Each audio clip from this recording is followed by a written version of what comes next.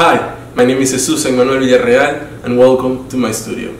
Today I want to share with you how I produce this self-portrait from life or direct observation using a small hand mirror. My hope is that it will inspire you to paint your own, since most of us are unable right now to get access to a model due to our social situation. Before I begin painting, I want to show you the architecture behind the painting. I don't normally draw these diagrams that I'm about to show you on the canvas directly, but they are always present on my mind while I'm painting.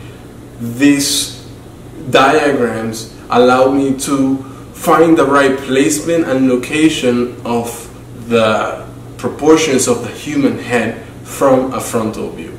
So let's begin.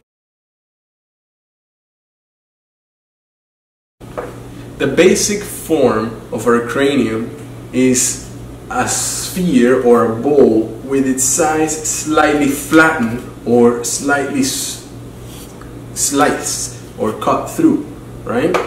Here on my tennis ball I have exemplified such slice, right? Because that will correspond to our lateral plane of our cranium. As you can see, it is round, but it flans on the sides, right? Like a cube. So the way that I imagine the basic forms of the human head, okay, is not just a ball, like I am saying, but a ball with a square or a cube inside of it, okay? Why? Because the flat sides will correspond to our temporal section of our cranium, okay? So imagine drawing a small circle on each side and dividing that into quarters. That is going to be sliced off, okay? Then we're going to create an equator and a central axis for our ball. The central axis will correspond to the middle line, right? And then the equator will correspond to our brow line, okay? Now the bottom of our cube, because remember there is a cube inside this sphere, the bottom of our cube will correspond to the bottom of our noses, and the top of the cube will correspond to our hairline, if we still have it.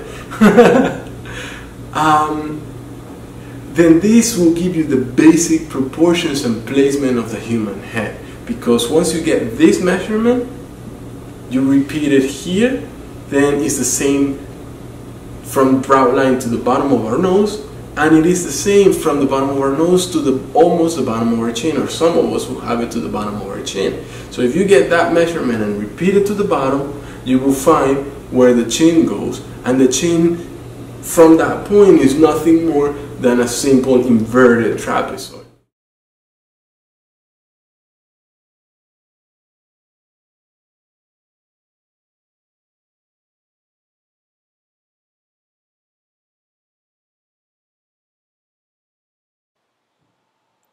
And remember, when painting the eyes, whatever you do in one eye, make sure you do it in the other one.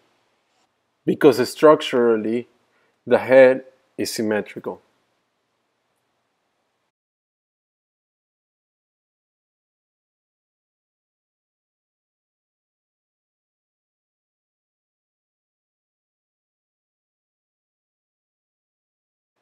Working on the darker accents that give the depth to the upper eyelid. The thickness of the upper eyelid is so thick that it creates a slight shade inside